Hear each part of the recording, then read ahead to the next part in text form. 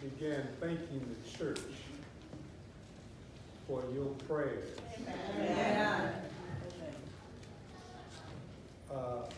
During my minor surgery on yesterday. Amen. You know, when you're not accustomed to having surgery, you're very apprehensive. Right. But the main thing is to have faith that God, and I did not fear.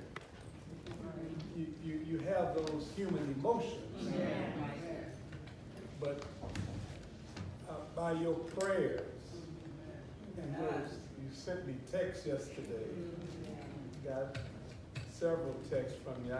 In fear of missing somebody's name, I say thank you for your text and encouragement. Amen. And I want to thank Sister Scott. She was right there. Amen. Right there. They used to have a sling in the word Johnny on the spot. Drove to where they was having the surgery, and we got there on time. As a matter of fact, they were behind, and it was like an assembly line. People were waiting in line to go in, and they were so accommodating. When I got there, they were very nice, and they explained each procedure, what they were going to do. And the anesthesiologist, he said, "You haven't had any surgeries?" I can't think of anything out there. So, but anyway, they gave me the, they said, well, we're going to give you minor anesthesia, in which I'm still kind of recovering. You know, when I got home yesterday, I was still sleeping, and even today I'm still kind of trying to work out of it. But the major thing, I spoke with the doctor today. He examined me. Afterwards, everything is still bright. I'm still, it's going to take some, some time for the swelling to come down and so forth. But the major thing is that God, the Lord Jesus Christ, was my doctor. He just used the surgeon. And the way they went about it, it was very professional. Made me feel comfortable. And today, he said, I went in right afterwards. One lady was sitting next to me. Oh, she was in so much pain. I just felt sorry for her. I mean, when she went in today, I said, well, I was explaining to her that I had the surgery and you had a little discomfort, and I kept putting my medicine in. She said, I don't have any medicine. She said, I wish I could have just stayed in the bed. I'm just hurting so bad. I said, Lord, I just started praying for her. I started praying for her right there at the doctor's office. And when I went in and they examined, my vision is better.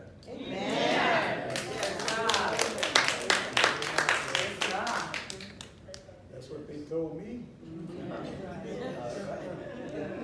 I'm still waiting on when all these brightness, but it's going to get better now. And the pressure was high, but the doctor did something to bring it all the way down. It's never been 7.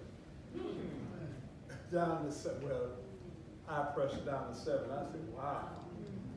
He brought it down. He said, I put the pressure on there, brought it down. it was up to 31. They just brought it right down. And I hope it stayed down there. But I'm going to allow him to do the other procedure. But the young lady said, she was checking the chart, she said, complex. I think she said it was complex surgery. I said, what? And the doctor came in and explained it was, your surgery was a little different. It was a little complex because we had to stretch something so that it was a little longer than 20 minutes. We had to, I said, well, in my mind, I said, well, Lord, I'd already said, guide the doctor's mind.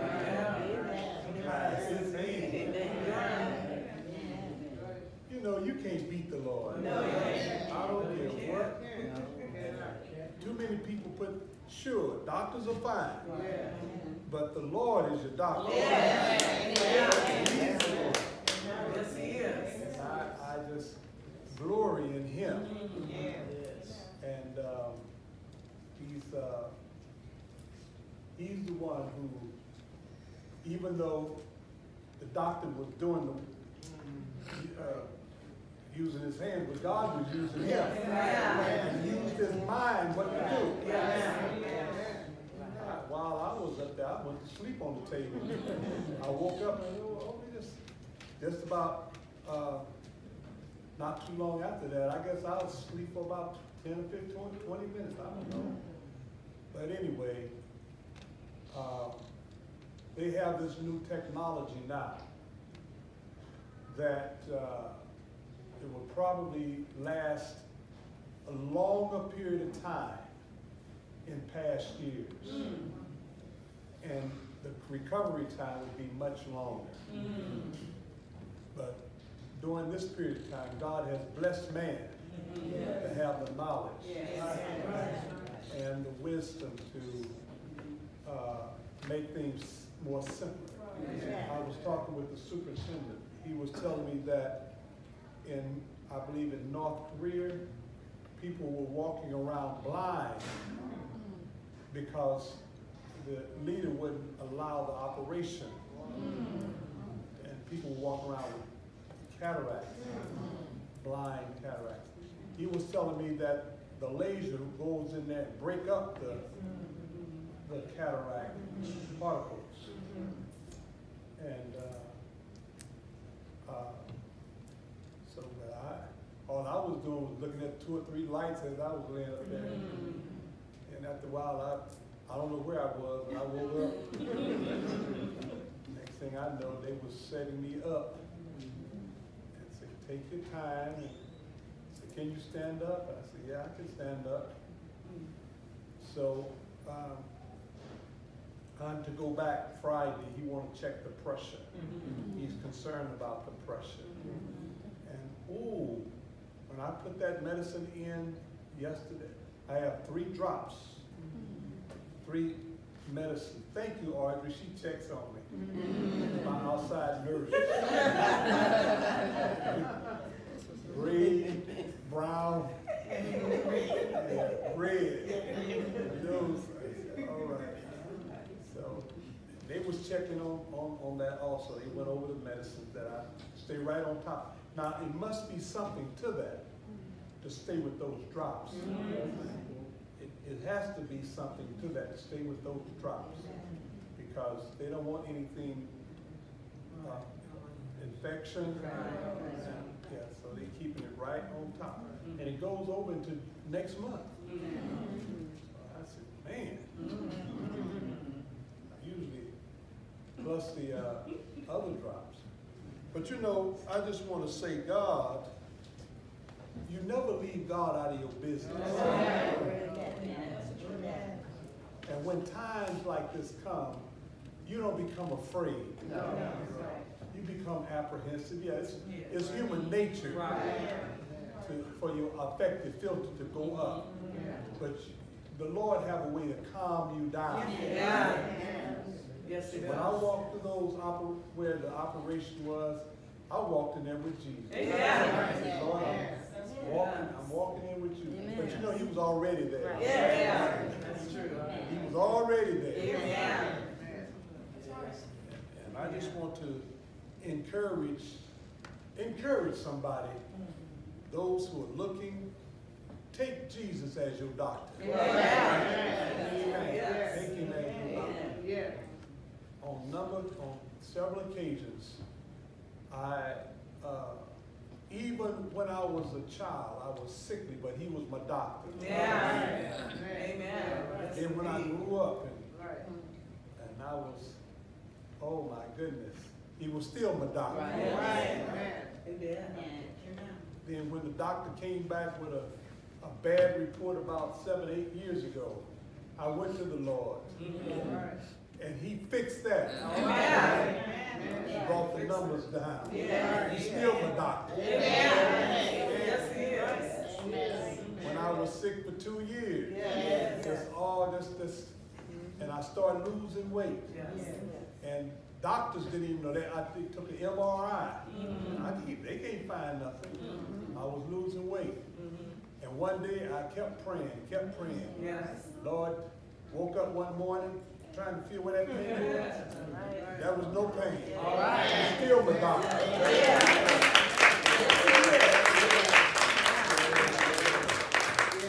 This is my Bible lesson tonight. That's all right. That Jesus is the doctor.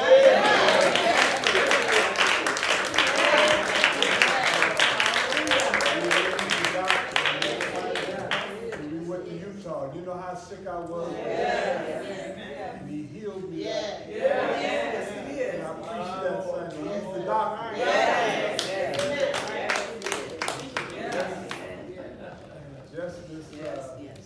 Just on yesterday. So that song, I just made it my choice. So you got different listings in the yellow pages of doctors. But I didn't find my doctor in the yellow pages. I found the Holy Bible. I want to read you something. And I want you to hear. Now, if I stumble over some words, just disregard that. But I want you to hear something. And I want you to tell me, what do you think? All right? Members, once more, I am led by the Holy Spirit to write to each member. I want you to sit down as soon as possible. Be relaxed and read this letter that the Lord has put on my heart for you. His church in times like these. These are times when all of us must keep spiritually awake. These are times when we can become very weak in our Christian duty. Satan has so many things to attract our attention in order to lead us away from God. He makes us forget the many blessings that he has bestowed upon us. Satan tells us that our troubles are worse than what they are, what they really are.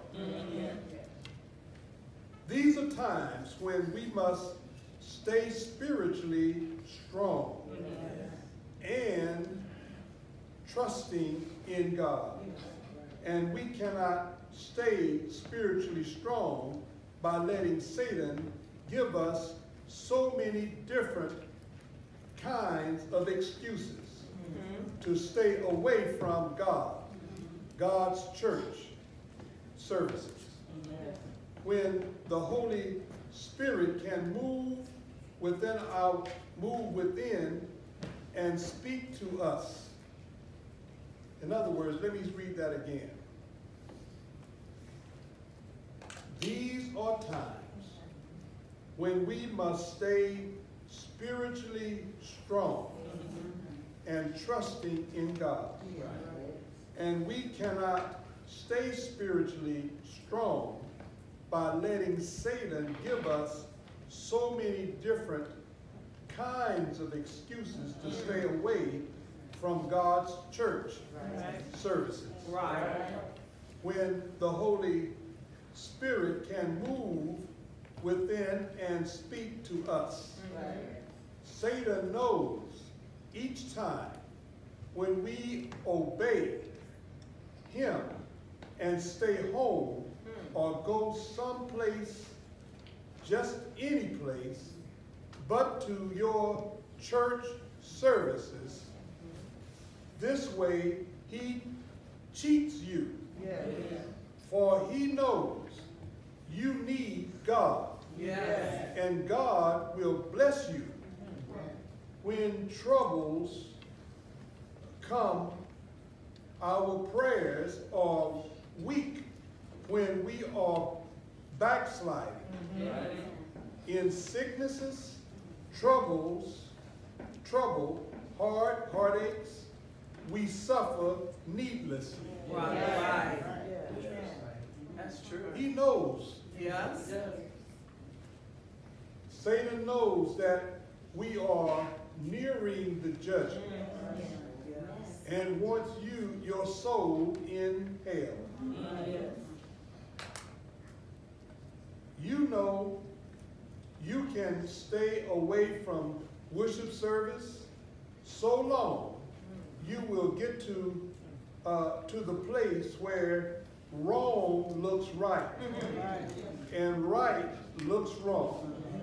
And if you have been working in the church, he will tell you wrong things and make you believe all kinds of lies.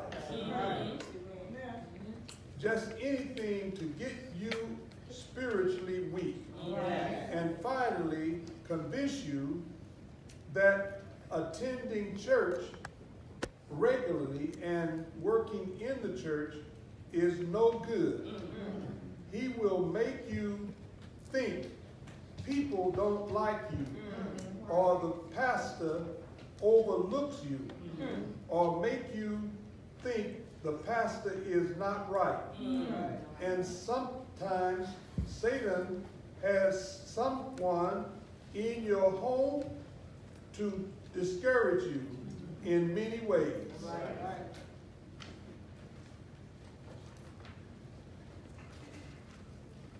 Remember, the Lord said you will have to resist the devil, and he will flee from you.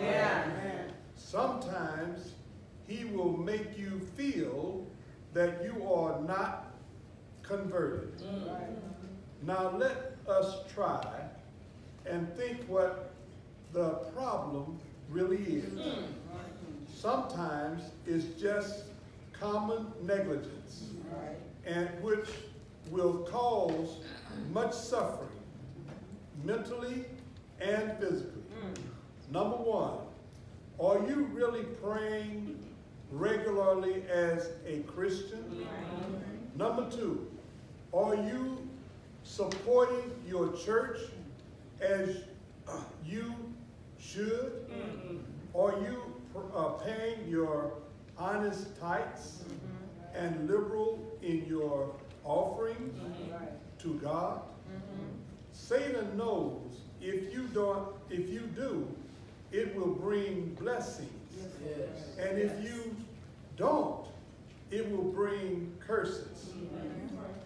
Malachi 3rd chapter, Malachi 3rd, beginning at the 7th verse. Number 3, have you just about given up going to church? Number 4, Are you feeling too tired to go to church? This is a bad sign, a sign of failure. Number 5, is there someone in the church you don't like? Number 6, does church hold too long for you? Now these are common things Satan puts in our minds, for he knows our minds. What we like and what we don't like. You will have to watch out for Satan. He is out to get you. These are the last days we are living in. Return to God. He will forgive you. It will take regular attendance, much prayer, sacrificing some of your time, and turning a deaf ear to Satan, and working out your soul's salvation. I trust something in this letter will open your eyes to the tricks of the devil. Watch out, or you will lose your soul. If you still hold, that's us. I'm going to read that. Now I'm going to read this next letter. Members, as I preached, that it is all right for the church to get into Corinth, that's the world, but it is not all right for Corinth to get into the church. Don't allow the devil to use you to bring Corinth into the body atmosphere of the church. As a roaring lion, he's going to and fro, seeking whom he may devour. You have to watch the devil. He's tricky. He will make you think that he'll make you think you are thinking right when you are dead wrong. Your thinking has a lot to do with your actions and your reactions. Think before you critically act. What would Christ do? Be slow to think negative about somebody that you might feel have something against you. Have you done what the Bible says to do? Go to your brother? Have you done that? Don't walk around with evil thoughts and wicked imaginations. Do it the Lord's way. Be careful when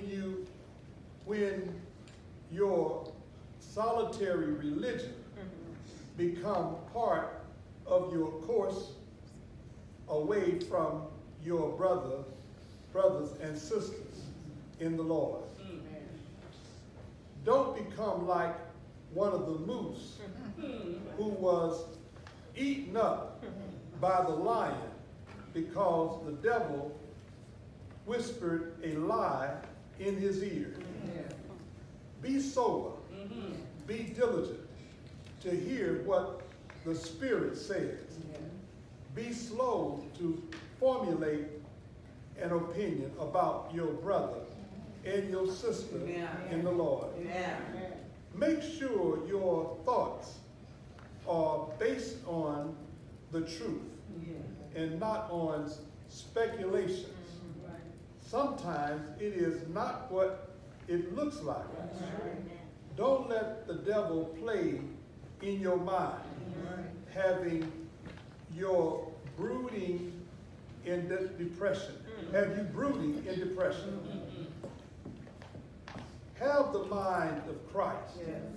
Whatsoever things are true, whatsoever things are honest, whatsoever things are just, whatsoever things are pure, whatsoever things are lovely, whatsoever things are good report, or of a good report.